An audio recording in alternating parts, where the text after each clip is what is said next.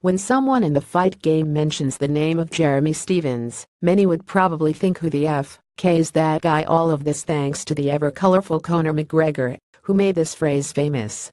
McGregor uttered these words during the UFC 205 pre-fight press conference in New York City last November.